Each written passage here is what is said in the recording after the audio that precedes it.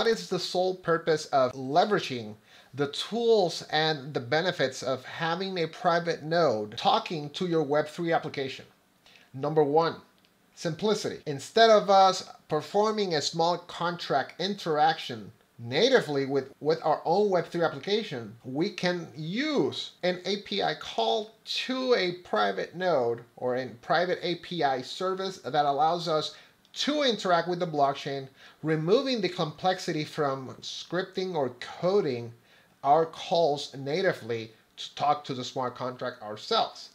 That saves us a lot of time in deployment and development. It allows us to scale the options that we have to provide extra services for our end user. For example, we can deploy an application that allows users to mint NFTs, which we already did on the previous videos. How do we know how many users are actually accessing our site? How many users are interacting with our smart contract? Where are those users coming from? What's their place of origin? From which country are they trying to perform those purchases? Is the network fast to process transactions? And by the way, the blockchain transaction speed or the blockchain performance is also very important to take in consideration. The reason why is the end user interaction with the Web3 application and the smart contract has to be flawless, because else the end user will not have confidence in our project, right? So as an user, I logged into the website and I realized that the website is way slow to process or mint our NFTs, right? As an end user, I don't know anything that's happening on the back end. I don't know how the site is coded. All I know is that I want to buy some NFTs, and the site is very slow. The transactions will fail, etc. So instead of us talking natively to the blockchain mainnet, we can send our request, our transaction request, to a private node service that is connected as a dedicated node onto the blockchain. Our processing speeds are fast, our interaction with that smart contract is happening, with a snap of fingers. Like, it's super fast. And we want to give the end user that experience. Why? Because it gives us a lot of credibility. When you build a site that it's responsive, that is well structured, that is easy to manage, your users will have confidence in the project. So that's very important to understand. Once we start leveraging private nodes, you're going to start realizing the potential that you're opening your web application to do, right? Because with a private node, I can script API calls that could do 10 times more functions than just a single JavaScript code that only, executes a main function, right?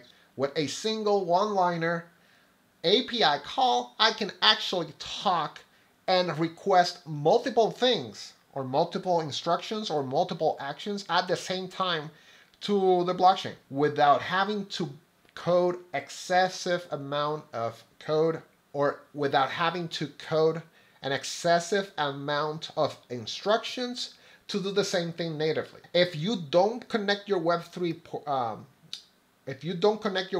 dapp to a private node, you're basically interacting with the public RPC address on, let's say, the Ethereum network, right? So if you're talking to the Ethereum network because your smart contract or your dapp is developed in the Ethereum blockchain, if you are not talking using a private node, your RPC call, it's going to be done to the public RPC address of Ethereum, which is going to be congested. It might take a long time to process transactions, etc. When you have a private node, you're guaranteeing, number one, you're sending the transaction somewhere where you can actually monitor it.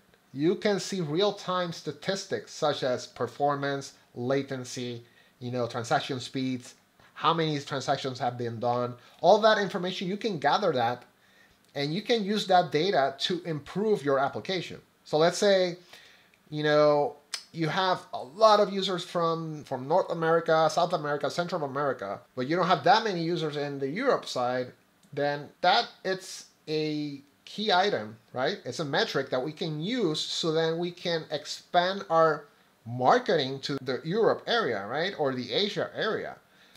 Right? So by having monitoring and visualization in real time, you can then dictate if you want to do marketing to those areas, to those regions, etc. But you need to have the monitoring in place. Natively, trying to do that natively, it's going to be quite the challenge. If you do it through an API call or through a third-party node, you'll have that in literally 5 minutes. 5 minutes is only going to take to code that, right? What I'm going to do, I'm going to do a quick demonstration, or we're just going to go into I would say the 5 top private node services out on the internet right now. And let's take a look at each one of them. And on the next video, I am going to add functionality to our React.js mint portal or NFT mint portal with Web3 model. So Web3 model, it allows or it opens the opportunity for our NFT site to connect to not only MetaMask, but Binance Smart Chain Wallet. Allows us to connect via Wallet Connect, which allows mobile devices to connect to the dapp. So, but in order for us to perform that, we need to connect the Web3 app to a private node, because Web3 model connects using a private provider. So we need to provide that information to the application so then it can do the transactions, because it relies on that, okay? So let's go ahead, let's do a quick review. What are those 5 main node services that we have available? And we'll go from there, right? Okay, everyone. So let's discuss the main private node services that we have available right now to work with Web3 deployments. So, like I mentioned, it's a way to scale the application to make sure that we can deliver our solution quicker. I have right here one of the first sites that we're going to be reviewing, or private node services that we are going to be reviewing. It's Moralis. So Moralis is a broad platform that allows you to use the API to perform calls to nodes that could interact straight to the blockchain. So they're removing the complexity between our application and the blockchain. So we're just making a simple API call, and we're getting basically the same output as if we were developing straight on the blockchain, right? And that will take a little bit more time to accomplish. We want to deploy our applications fast. I think their platform is very good as far as feature set. I do have the capability of deploying a database as a service kind of model in which I can store. So let's say you want to set an airdrop whitelist. You can use Moralis to talk to your web front end and gather the user wallets that you are going to airdrop the tokens to, right? Because you need to store that information onto the Moralis database. So the moment a user does a Web3 connection to the site, it basically signs onto the whitelist.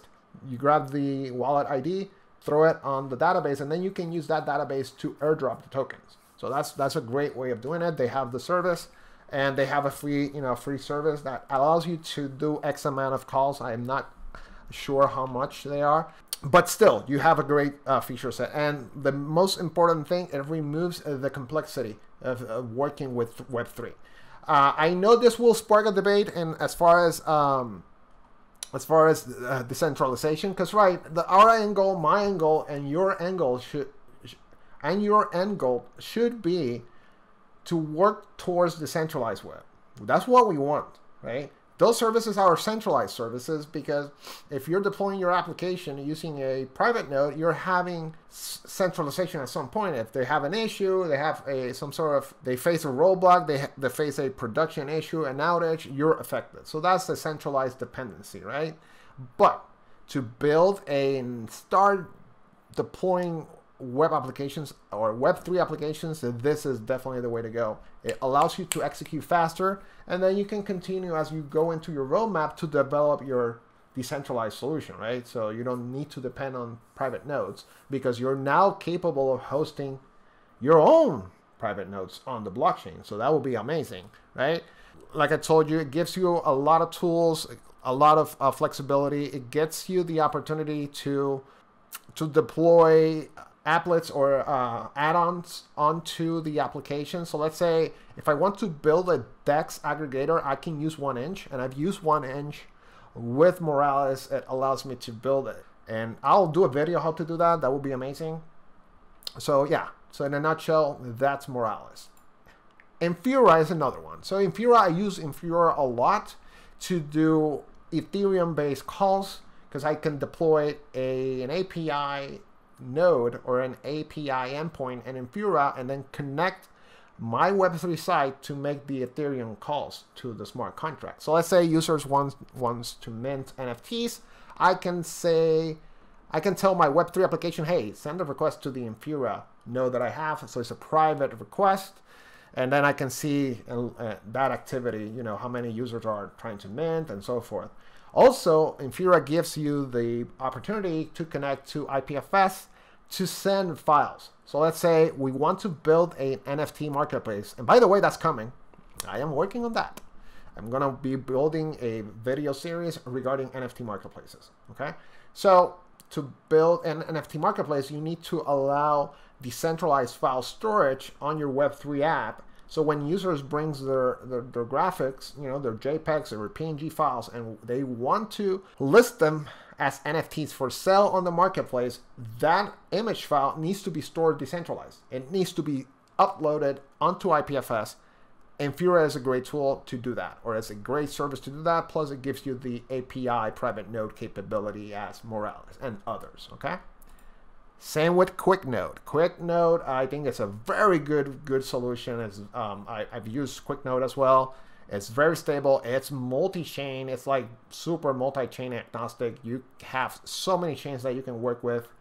And it's a great way to also interface your Web3 application to a private node, okay? And finally, so Alchemy also gives you that interaction with the smart contract without too much complexity. The thing that I like about Alchemy is the monitoring aspect. I think they have one of the best graphical GUI dashboards. I can see a lot of visual, you know, graphical details of what's happening on my Web3 application. I can literally see, you know, users from which country are hitting the dapp, are trying to mint. I can see how many transactions have been done and around what time on average are my transactions executed. I have so many good things to say about Alchemy.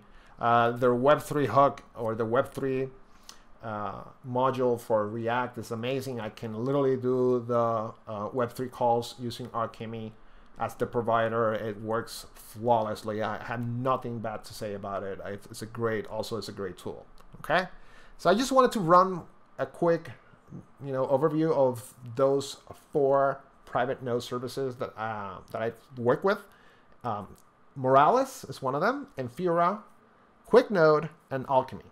So those 4, I strongly recommend you also check them out. They allow you to create a free account so you can lab it out and connect to your Web3 application. What I'm going to do, I'm going to build a couple of videos interacting with each one of them.